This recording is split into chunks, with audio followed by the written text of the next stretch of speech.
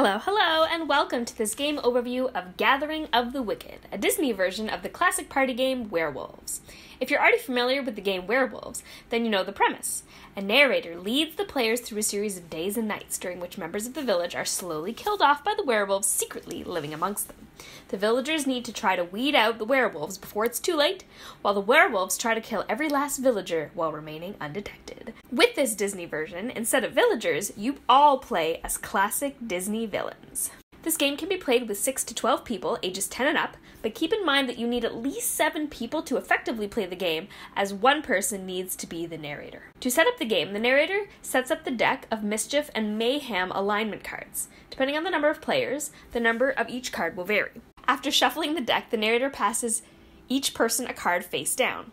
It's crucial that each player's alignment remains a secret at this stage of the game. Team Mischief is the werewolf equivalent. They pick a player during the night to vanquish. Team Mayhem is the villager equivalent. They spend their night asleep and spend the day trying to figure out who they can trust and who they need to vanquish. Now, all the players need to pick a character card. This cannot be done at random, as each villain card in play should also have their associated henchman card also in play. If someone wants to be the Queen of Hearts, someone else needs to be the King of Hearts, and so on. In the case of an odd-numbered group, the Shere Khan card, which doesn't have a henchman, or the Lady Tremaine and 2 Evil Stepsister cards can be used to ensure that this rule can be adhered to. The game does come with a player aid card, which suggests which characters to use for any given number of players. The character cards are not hidden and are on display for all to see. This means their special abilities are also visible to all players. Some character cards also require a secondary card that accompanies their special ability. Prince John requires this crown, Shere Khan gets these claw marks, and Captain Hook needs this rope.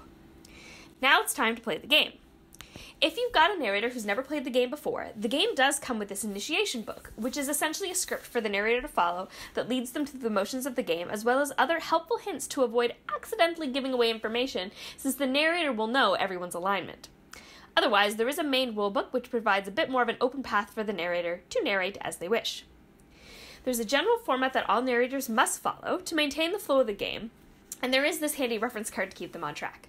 For the purposes of this video, I'm going to keep things pretty general, but know that depending on the characters in play and their special abilities, it's going to affect the order of play. Regardless, the first thing the narrator will do is call nighttime, and all the players close their eyes or go to sleep. Then, the narrator will ask that only Team Mischief wakes up. At this point, all players aligned with Team Mischief should open their eyes and look around the room and figure out who is on their team. Again, if you've played Werewolf before, these are the werewolves. Silently, Team Mischief chooses another player to be vanquished. Once they've decided, they close their eyes again. The narrator calls daytime and everyone wakes up. The narrator announces who has been vanquished and that person is out of the game. They can no longer communicate with others, and they are allowed to be awake during the night to see how things play out. After finding out who is vanquished, the debate is on. Players must take a vote and decide who they think is one of Team Mischief's members. The key is that the Team Mischief members do not reveal themselves, so they must be extra cunning to avoid making themselves seem suspicious, while also not voting to vanquish one of their own team members. Once accusations have been made and debated, the narrator calls for a vote. Everyone gets 1 vote, and whoever has the most votes is out of the game. At this time, their alignment is revealed and shown if they were Team Mayhem succeeded in vanquishing a foe, or if Team Mayhem accidentally got rid of one of their own team members. Then, nighttime phase is initiated again. The game alternates between day and night until either Team Mischief is completely vanquished, or the number of Team Mischief members is equal or greater to the number of Team Mayhem members. Gathering of the Wicked is a great spin on the classic werewolf party game. While our box expert wasn't overly impressed with the size of the box, we still think that it deserves a place on your shelf. Check out the Comic Hunter or thecomichunter.net for all your gaming needs. Happy gaming!